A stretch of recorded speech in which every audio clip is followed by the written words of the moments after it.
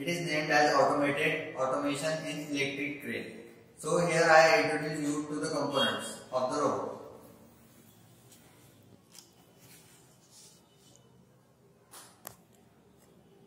So in this board I have used two Bluetooth controller boards. One is used for the movement of the robot, and second one is used to move the gears and the shafts of the robot. So I also used two BO motors. One is the horizontal movement of the gear and one is the vertical movement of the gear. So now I will explain my project. So as we all know that in countries like India, there are many small villages where the electric machines and electric trains cannot go for the repairing of the electric poles. My robot can go to the villages in the small areas, and where it can repair all the electric poles by its horizontal and vertical movements.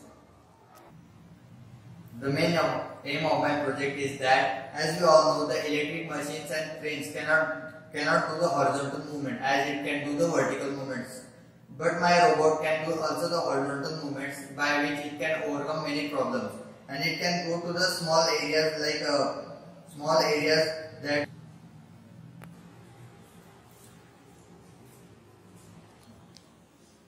and this can overcome the actual disadvantages of the actual electric cranes.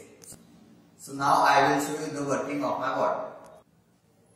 Suppose if the truck is at the repairing side and the repairing is to be done at this particular position, so we can do the vertical movements.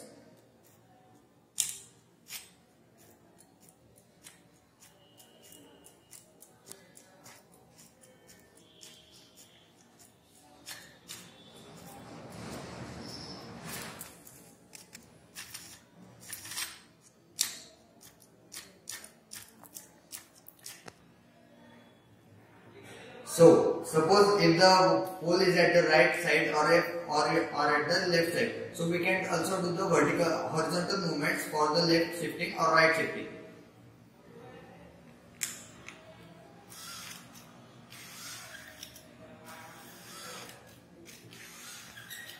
So this was the working of my project.